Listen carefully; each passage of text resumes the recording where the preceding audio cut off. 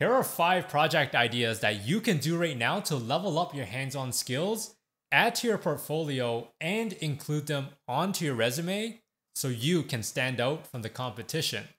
I promise you, you will not be disappointed, but you do have to put in the effort to make it happen. These projects can get pretty complicated very quickly.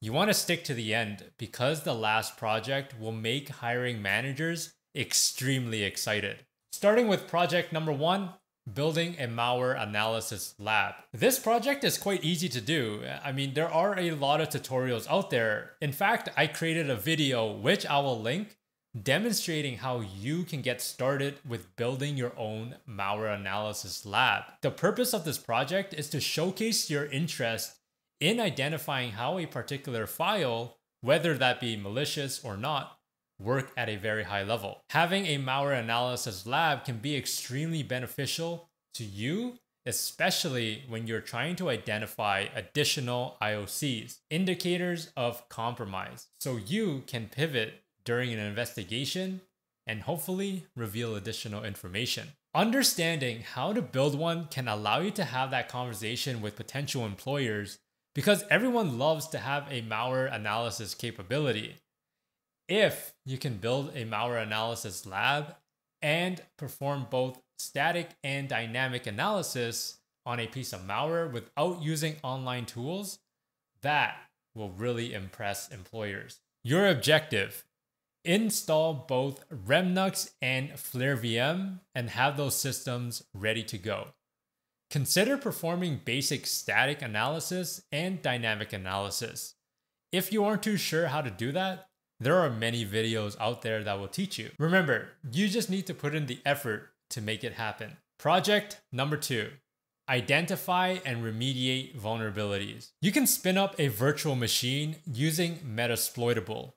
For those that don't know what Metasploitable is, it is essentially an intentional vulnerable system that you can use to train your red teaming skills, such as exploitation. But in this case, identifying and remediating vulnerabilities. It is extremely important that you know how to communicate effectively in the field of cybersecurity. You must possess the skill of relaying information and breaking down and explaining technical concepts to a non-technical audience. You need to remember that cybersecurity is a business function and is often an afterthought, which is why it is important to break down why the business should care. And by identifying and remediating vulnerabilities, you can do just that, and I'll show you how. Your objective: spin up Metasploitable and use either Tenable Nessus or even Nmap to scan that target machine. You want to imagine that this machine is a client of yours and it is exposed to the internet. At the end, you must create a report providing them with your findings and how one should remediate the vulnerabilities. Be sure to lay out the why, the risks. Remember, the decision makers likely doesn't care if port 3389 is open or might not even understand what that means. Project number 3, IDS/Zeek network monitoring. This project is great because not only will you understand how signatures are created and used to alert on suspicious network traffic, but it can also help you when you are handed a PCAP, packet capture, to investigate. Utilizing an IDS intrusion detection system, such as Snort or Suricata, can quickly help you identify potential suspicious traffic within a given PCAP. And Zeek can help you break down the PCAP into pieces that are easily digestible and allow for correlation. This shouldn't be a difficult project to set up, and I have created videos on how you can get started with Zeek and Snort. So you can watch that and follow along if needed. Your objective: spin up either Snort or Suricata and Zeek. Configure these tools to monitor your network traffic and see what it outputs. You then want to have Snort or Suricata read a known malicious PCAP that you can download from malware traffic analysis, and then see what signatures are provided. Next, use Zeek to read and parse that same PCAP and learn how to utilize ZeekCut. which is their tool to analyze the traffic. Project number 4, set up a honeypot. Honeypots are one of those things that lights up a potential employer. On paper, it is amazing. But in reality, if an organization is not mature enough, it doesn't really matter. But that's just my opinion, and I'll digress. For those that don't know, a honeypot is essentially a host that has a bunch of attractive data or ports that are opened to collect data from potential attackers. The purpose of a honeypot is a great way to identify attackers by using what is called cyber deception. Have something so good that it makes it hard to resist.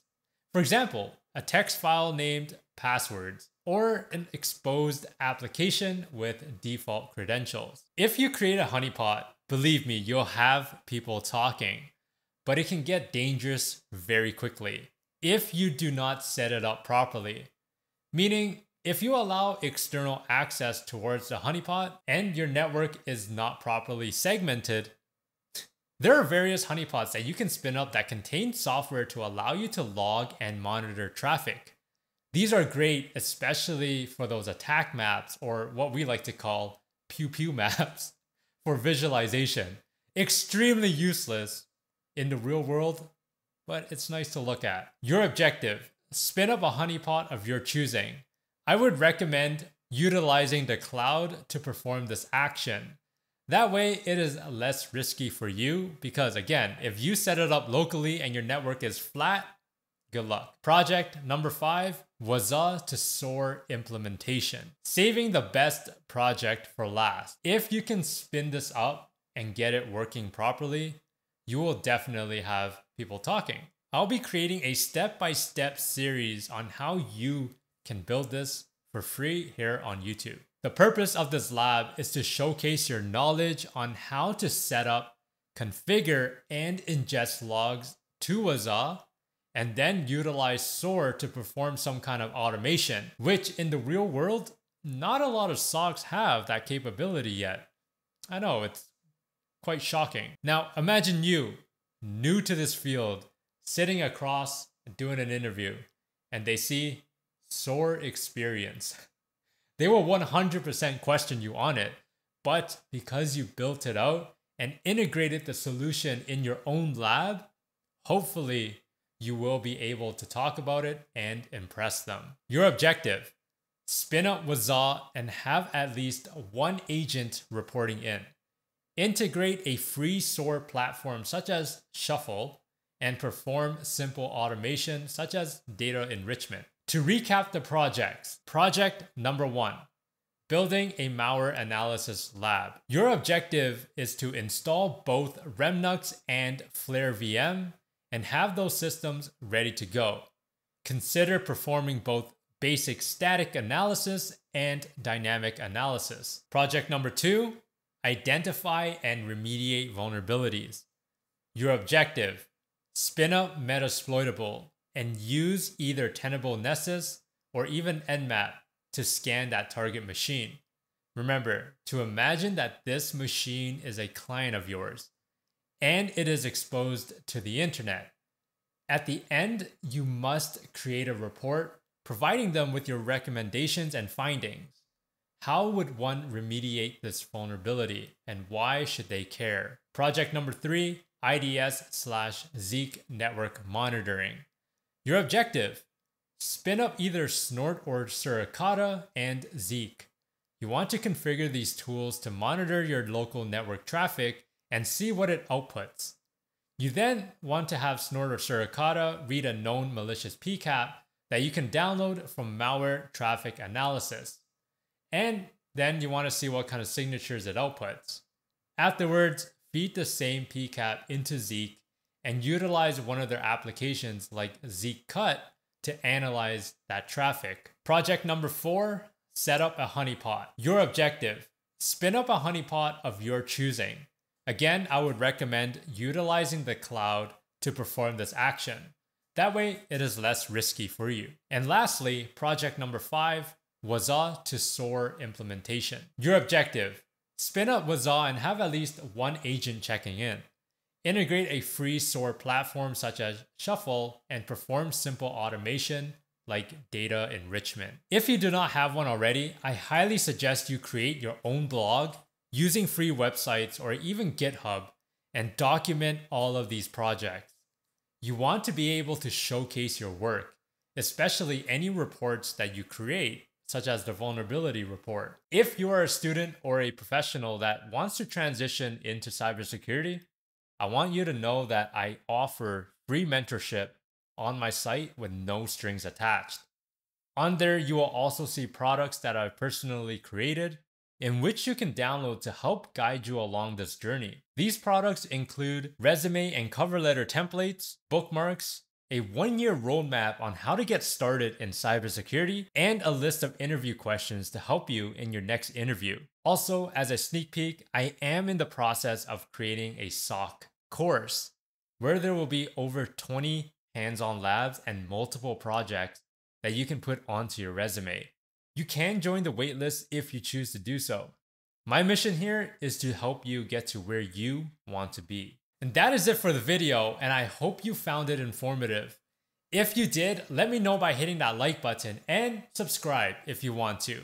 Remember to stay curious and do things differently.